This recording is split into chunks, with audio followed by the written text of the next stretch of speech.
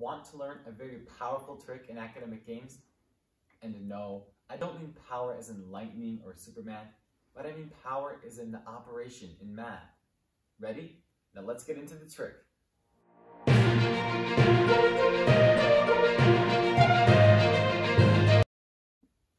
Before we begin, I just wanted to say that even though the Academic Games National Tournament of 2020 was canceled due to the COVID-19 pandemic, the good news is I will still be posting content on the channel. All is not lost. Academic gamers are tough, and during this time, we may face many challenges, but I know that we will emerge stronger than ever. With that aside, let's dive into the trick. So to explain this trick, let's start off with a simple goal. 36 times 36. We want a 3-cube solution. Now how are we going to get that? Let's look at the goal. 36 is equal to 6 times 6. And that other 36 is equal to 6 times 6 as well. And since we're multiplying them together, we can write it as that. That's 4 6's being multiplied together. So we can write that as 6 to the power of 4. That would be our solution, equals to 36 times 36. And there we go. So now let's analyze another example. So we're going to do 81 times 96. So this 81, we're going to factor just like we did with the other question. We're going to split the 81 into 9 and 9. 9 times 9 is 81. And then we can split those 9s into 3's. Because 3 times 3 times 3 times 3 is 81. So right now, 81 can be written as 3 times 3 times 3 times 3. This 96 can be broken into 2 and 48. That 48 can be broken into 2 and 24. The 24 can be broken into 2 and 12. The 12 can be broken into 2 and 6. And then finally that 6 can be broken into 2 and 3. So as you see here, we can write 96 as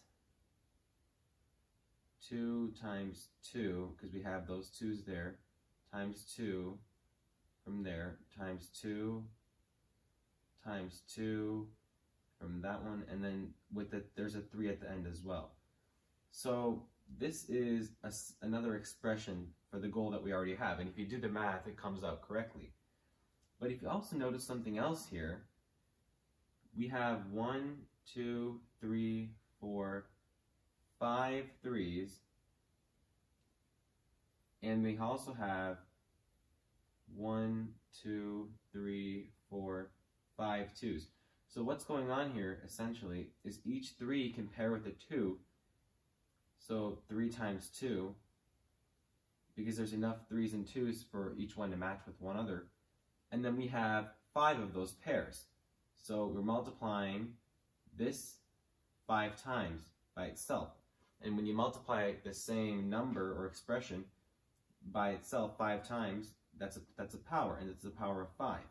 So we can simplify 3 times 2 to 6.